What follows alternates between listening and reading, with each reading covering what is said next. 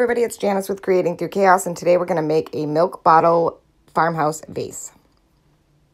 So I grabbed this milk bottle from Hobby Lobby. It was $2.49 and 50% off, so it was $1.25-ish. Some florals from Dollar Tree, just wildflowers. Some buffalo check ribbon that came from Dollar Tree also. Some white chalk paint, and I grabbed black, but I didn't end up needing it. So the first thing I did was put a couple of coats of the chalk paint onto the milk bottle. I let it dry in between coats.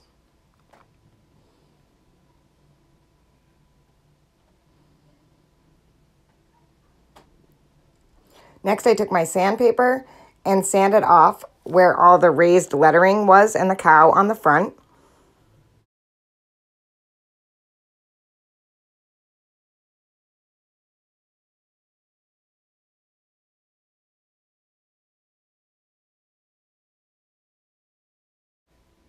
It wasn't coming off exactly how I wanted, so I used my fingernails to peel off what I needed. I'm sure there's a better way, but, you know, I was already mid-project. It only took a couple of seconds to get off the paint that I wanted. There wasn't a whole lot on there. But the sandpaper wasn't doing the trick. I think I need a new sanding block. As you can see, I'm just pulling it off of the cow and the word dairy.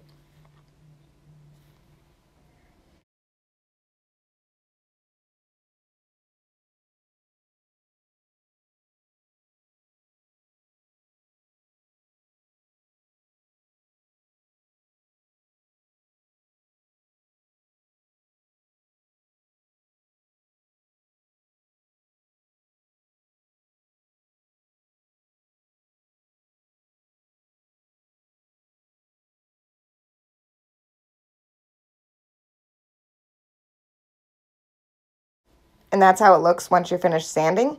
You can take off as much paint as you want or as little. It's totally up to you. Next, I took the buffalo check ribbon and just tied a simple bow around the top of the neck of the milk bottle. And I just kind of played around with it to get it for size and cut the ends off where I wanted them. I also cut the wildflowers down to size so they would fit nicely into the milk bottle and not be too tall or too short. And that's it. How cute is this? So simple.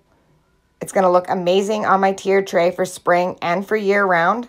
I love the way it turned out. I hope you guys enjoyed this DIY. Thank you so much for watching, and please don't forget to spread the chaos.